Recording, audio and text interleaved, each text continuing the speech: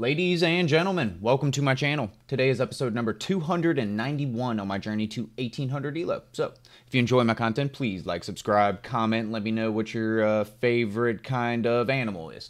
And yeah, we're going to get right into today's game. Boom. Switch the scene. Get some tunes on. Get the tunes on. Alright. Let's see what we're going to play today. I had trouble filming a video earlier because I was having a bunch of people aboard games on me. So we're playing a 1328. Good luck, my friend Arson from Armenia. Alright. Horowitz defense. Here we go. Playing c4.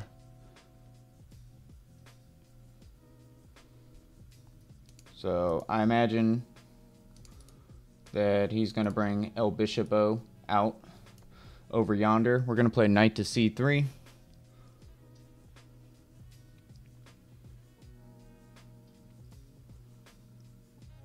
Alright. Plays d5. I can get my knight out first. I can also just kind of play solidly like this.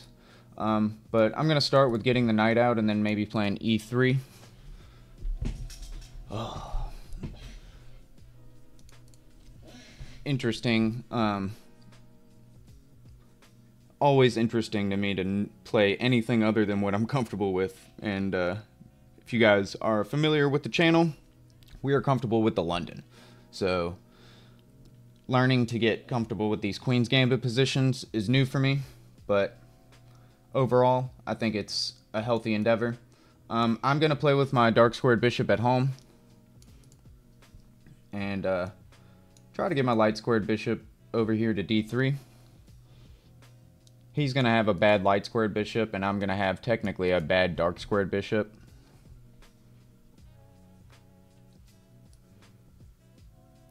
Alright, we'll take the pawn. So I imagine he's setting up for this, which is fine. If I play a4 here, and he plays that, takes... He can't do that, so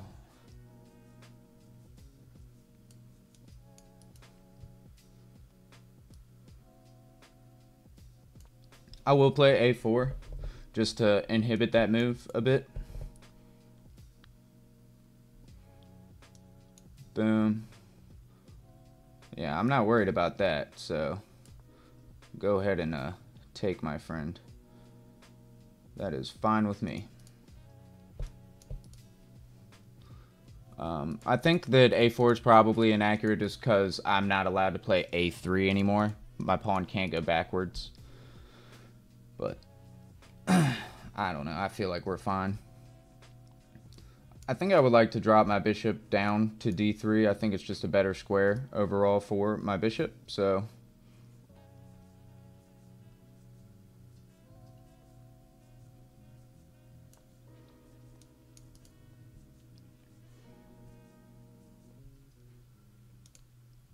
he must put his knight here, maybe. He can't because my queen, but gotta be careful.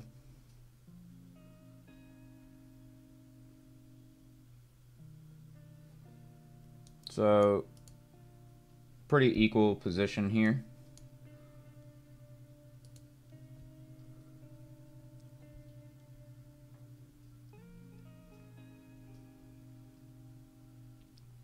Our king is castled. His, at the moment, is not.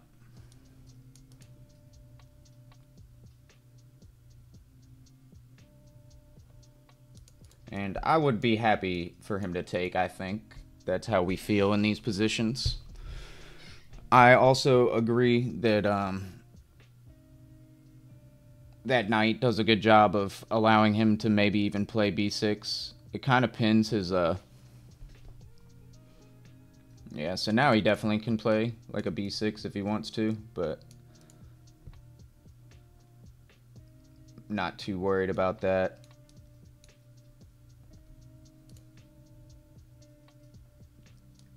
So if I do this,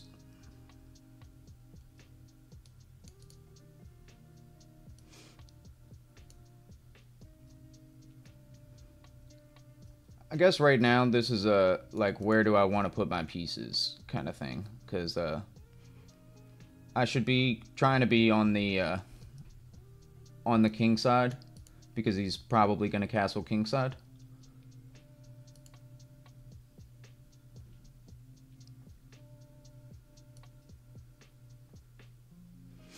So I'm going to pin the bishop, potentially. He might want to trade. This might be a bad move by me, but we're getting developed. Maybe I can think about trying to push like e4.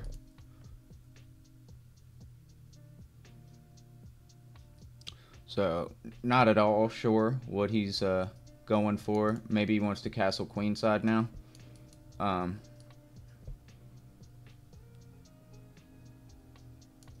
I'm just gonna bring in my knight to e5. Try and pose some problems.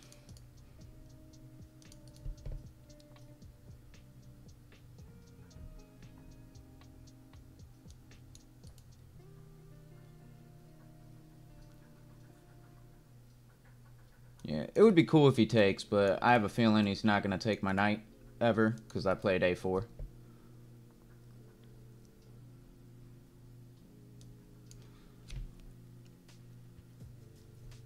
So I'm not really feeling like I want him to have this bishop. Maybe I don't care. I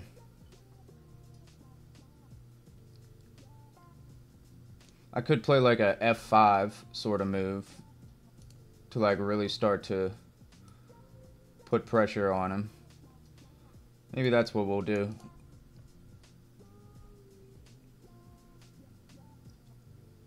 I would like to maybe like rook lift. I don't know. He might castle queenside. And if he does that, this will be not as effective for sure. I don't know why he hasn't castled yet, but maybe because he wants to go queenside. Just kind of leaving it up in the air what he wants to do. Alright. So I think I want to take back this way.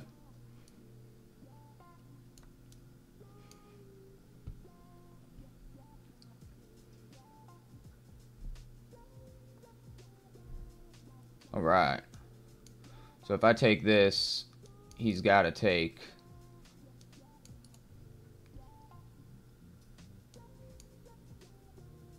Takes.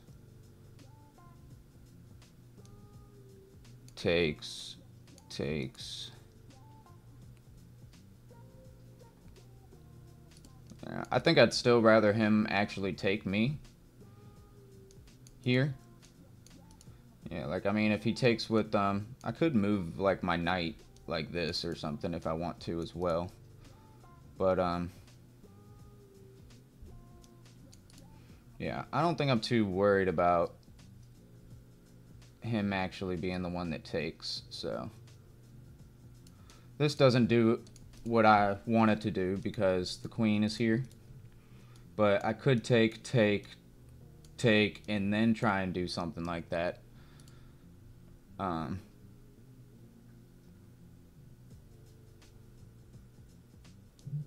If I move my bishop here, is that a good move? Maybe he just goes here.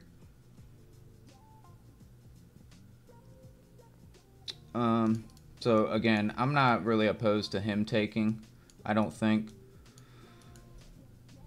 So this is defended still. If I bring my queen here, this would be more defended. I'd have pressure here. If he takes, I take. He's got to move the bishop. Where does he move the bishop to? He just backs up maybe, because that's his only move, because the queen is in the way.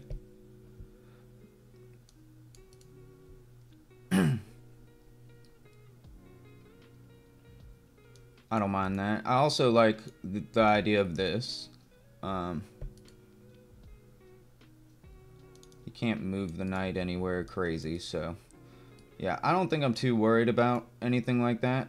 Another cool move might be trying to double the rooks, but I think I'm gonna just improve my queen's position here.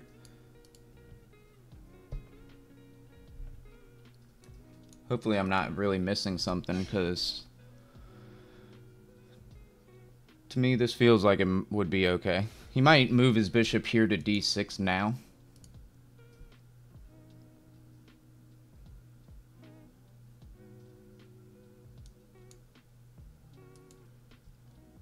Maybe then I could play bishop to...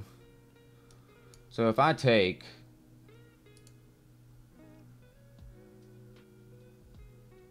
If I take, what is he going to do? Take like that.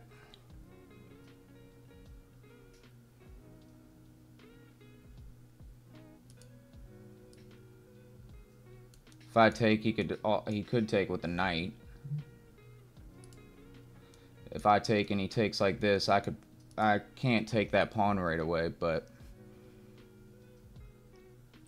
that would be a relative weakness. Takes, then he puts the rook here. So if I go check and he just moves, I'm gonna take. I'm like fully developed. His king is in the center. Why not? It undoubles my pawns.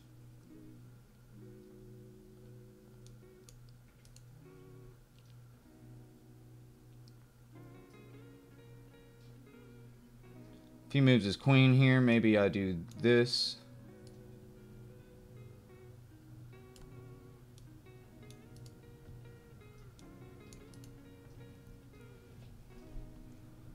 Discovery on, or check on the king, and all right, that was a nice victory for us. He wants an immediate rematch. Sorry, my friend, not today. Not today. We played with 80.7% accuracy. Our opponent played a pretty low accuracy game, but that's okay. I know how it is sometimes. So 80.7, 64 by our opponent. Looks like we were doing pretty good. We had one miss, so let's see what we did wrong. Maybe a few inaccuracies as well, but so it actually likes my bishop coming out here to g5.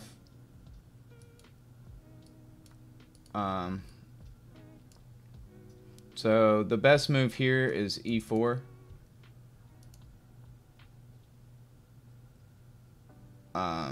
I don't think I would have found that, but I feel like a4 was a bit weakening for me. I was really thinking he was going to play like a b5 sort of move, and he didn't have to. So this was inaccurate as well. Again, it wants e4. I don't know if I would have played e4, but 2 pawns in the center makes sense. I get it.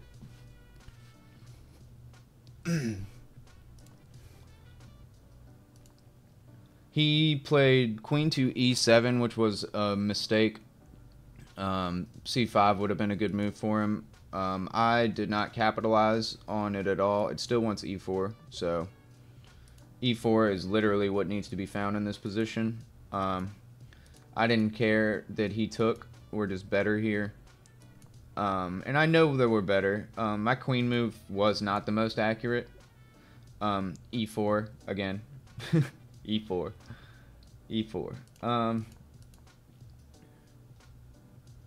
So that was inaccurate. I missed an opportunity here. Taking the knight, he takes. I win the pawn. Well, I'm hitting the queen. The queen would have to move. Or he'd have to take the knight just right away. If he takes the knight right away, I can take.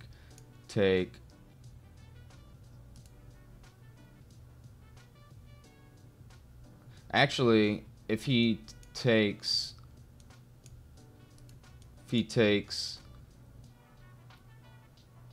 yeah, I see. So I could take he takes, and then I can win this, yeah, which is better because I'm on the file, and just forget about this pawn. That makes more sense. Okay. He blundered here. I didn't even find the best move, but it was apparently taken with the knight, which is kind of funny, because I think he would have just taken my my queen. But now taken with the knight works because the bishop's undefended, and so we would have won the bishop. But he could have just played, I think, g6 here, and it would have threatened my queen. I kind of saw it after I moved, but he moved the queen over to g6, so this, I didn't expect him to play this move. I kind of, after I moved the queen there, I kind of saw that he could just do this. And I don't know. I was thinking about sacking my bishop, was kind of like, you know, if he had actually played g6, I was thinking about sacking the bishop. So I still think he would have been crushed, but this was really bad because we could just take with check, and if he takes the bishop, we take the rook with check. I mean, he's getting checkmated here. So sweet. Where is my accuracy?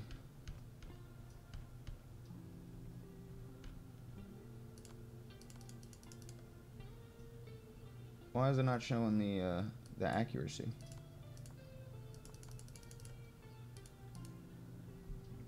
Oh, there it is. All right, back to this. We played like a 1750. He played like a 900. I do think he played a pretty poor game for 1300 rating, but I've been playing people that have been playing either amazingly, like, you know, or they still blunder a piece, and I've been doing the same thing. I've been like blundering a piece and losing the game from the beginning, or playing like a really long game and then blundering a piece finally. And it's tough because I feel like I can play solid for a long time, but I get tired of thinking, and boom, I just make a mistake and the whole game is lost. This was the opposite of that. This was, I played a pretty decent game here. So hopefully you guys enjoyed today's video. If you did, please like, subscribe, let me know that you enjoyed it. That really makes my day, and yeah, that's all I got for you guys today. I will catch you guys on the next one. See you tomorrow.